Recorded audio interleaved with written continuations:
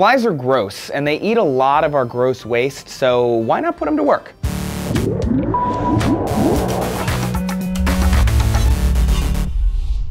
Hey people, Trace here for D-News. Flies are nasty. Nasty useful. So useful, in fact, that they may be part of a revolution in the agricultural industry, starting with a factory in South Africa. The United Nations announced this week that they are awarding a $100,000 prize to Agri-Protein Technologies of Cape Town, South Africa, to process natural waste into feed for animals. This isn't like Soylent Green, people.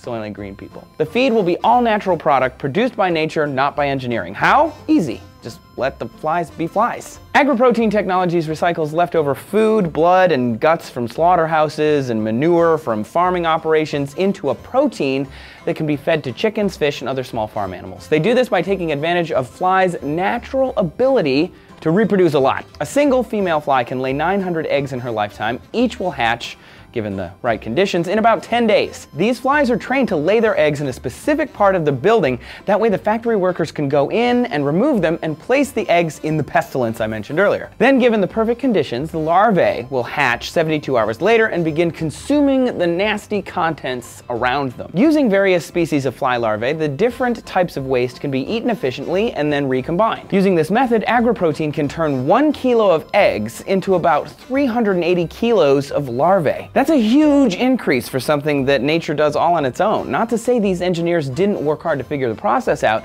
They actually took 6 years to get the best egg-laying flies and the larvae to work together to recycle this nasty waste. When the larvae reach a certain level of development, they remove them from the nasty stuff, they clean and dry them, and they put them in large bags to sell to food farms. The largest of their factories can produce 90 to 100 tons of protein a day, the protein being fly larvae.